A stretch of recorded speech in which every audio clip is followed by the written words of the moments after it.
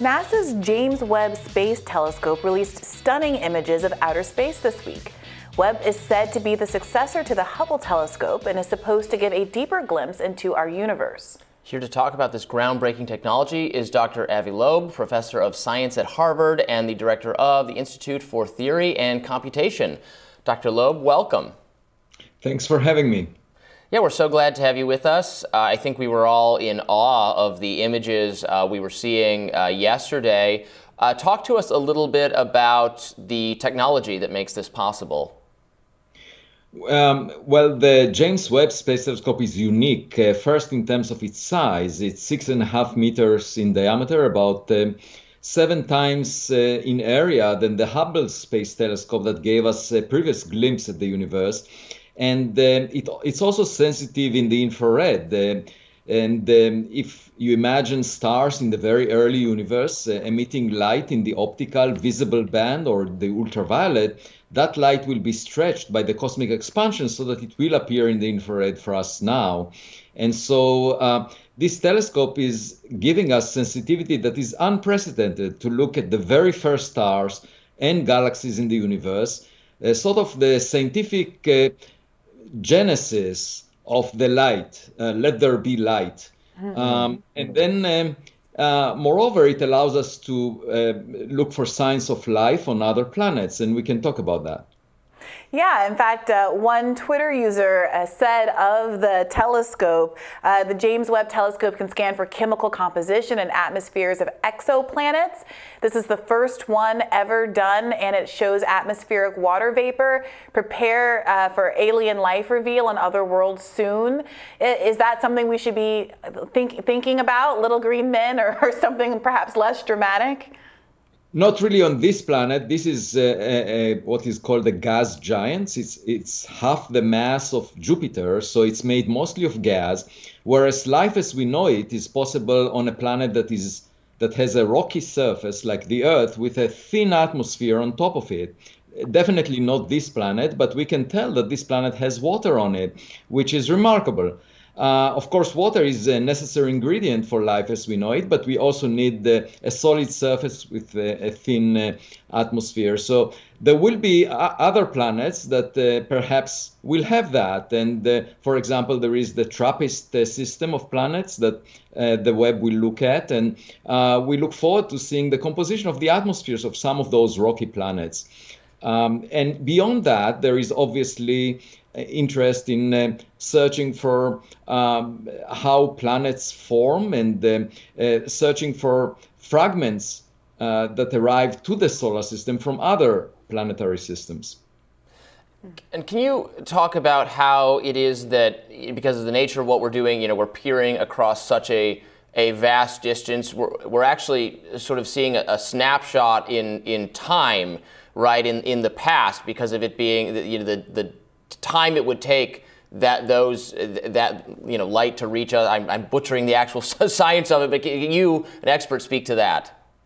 Right. So we know that the universe is expanding. So if we go back in time, there was a time when the density of the universe was infinite. That's called the Big Bang.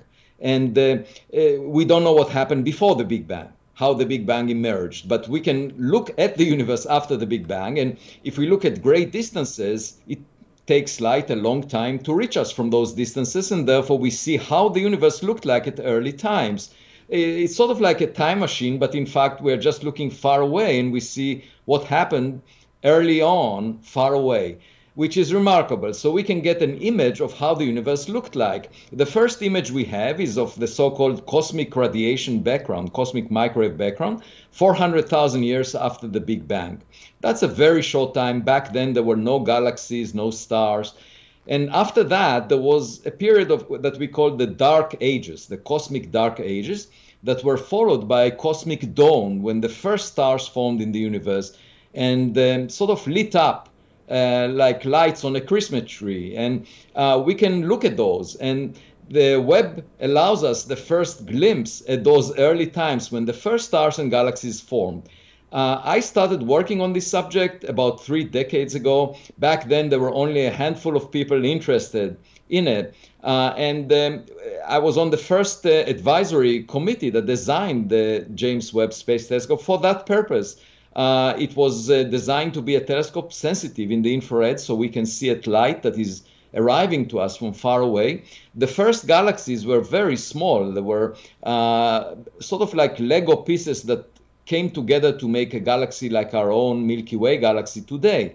And so they are very challenging to detect because they were faint, intrinsically faint, but also when we look at them, we are looking far away. So we have this telescope, the Webb telescope, made of a lot of segments, 18 segments of beryllium coated with gold that was placed 1 million miles away from Earth. And it is being shielded from sunlight so that it's very cold and can look deep into space without any background from the atmosphere of the Earth or the sun. And it cost us $10 billion, this telescope, but nature is very kind to us. It provides us with natural lenses. We call them gravitational lenses. When you have a cluster of galaxies, a collection of 1,000 galaxies like the Milky Way together, they can focus the light from behind. And then the exceptional sensitivity of the James Webb Space Telescope is aided by a natural telescope, and we can go even deeper. That's the image that was shown in the White House. So the telescope is you said how far away? How long did it take to get it into position? Right. So we're looking at an image of the universe from 13 billion years ago. The age of the universe, the Big Bang, took place 13.8. So the universe was an infant back then, and just about 800 million years. We think that the first stars, the first galaxies, started forming around 100 million years, so we still have a way to go. It's like an archaeological dig. The deeper we go, the more ancient are the layers that we uncover. And you said earlier that that particular planet wasn't likely to yield any evidence of life because it didn't have a rocky surface. But there's also this phrasing of life as we know it, life as we know it. It always strikes me as curious, I gotta say, as a Star Trek fan, to think that we do conceptualize of human life as this kind of or life is, in these very human Earth-centric terms. Is there not the possibility, or is there any interrogation into what it would look like for life to develop on a gas giant or to be kind of very different in form, non-corporeal life, different kinds of expressions of life? Is there a way to even think about and identify and try to search for those kinds of things as we get greater and greater capacity to look deeper and deeper into the universe? That's an excellent question. And one thing I learned by being a scientist is that we should be modest. I call it cosmic modesty because nature is more imaginative than we are. And it's quite possible that there are forms of life very different than we find here on Earth. For example, most of the objects that are rocky are actually far away from a host star, and they are completely frozen. But underneath the layer of ice on their surface, there could be an ocean. And the question is there life in that ocean? Are there fish?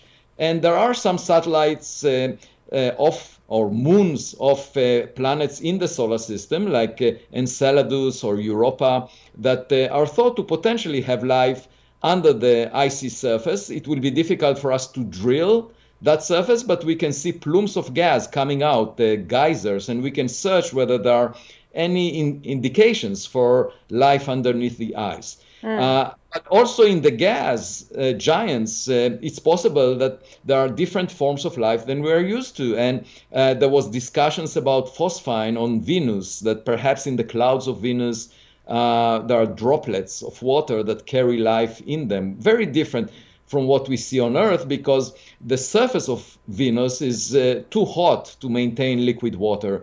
And, the sky is the limit in that sense. There could be many other routes towards life that we don't even imagine at the moment. I very much hope that, seeing what happens in world politics, that there is intelligence higher than ours out there.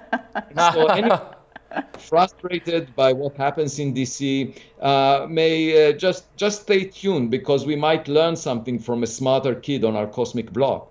Well, thank you so much, Professor, for shedding some light on these wondrous images and describing them in such literary quality. So we appreciate it. My pleasure. We'll have more Rising right after this.